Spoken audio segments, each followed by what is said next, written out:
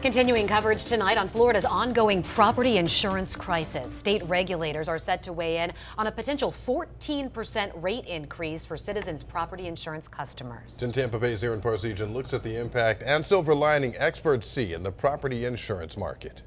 As far as homeowners, I mean, I remember when I was under $1,000 a year, and now I'm well over $3,000 a year.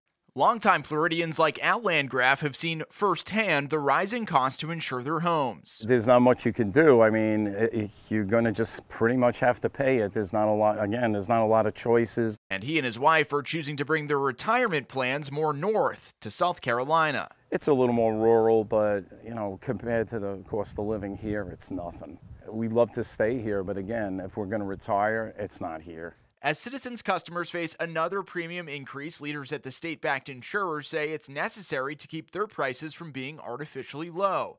We think the private market rates are coming down. As we get closer, we will be actuarially sound and we can stop competing. That will help market recovery. That will help bring competition into the state. And while costs may be going up again next year, industry experts say there are more promising signs in the market as a whole. It's going to take time. Hang in there. Things are going to get better. And Florida is on the road to recovery on property insurance. Former State Senator Jeff Brandes is now the president of the Florida Policy Project. He says reforms passed by the legislature years ago are beginning to make an impact. We are seeing litigation begin to come down pretty dramatically across the state. We think that's incredibly positive. We're seeing new companies begin to form, and I think come November, December, you're going to see a rush to take policies out of Citizens. Ultimately, folks like Al need choices that aren't there right now. What we need is a robust, competitive market for prices to fall. I think you're going to see premiums rise a little bit or go down a little bit this year, but you'll really start to see the impacts in the next 24 months.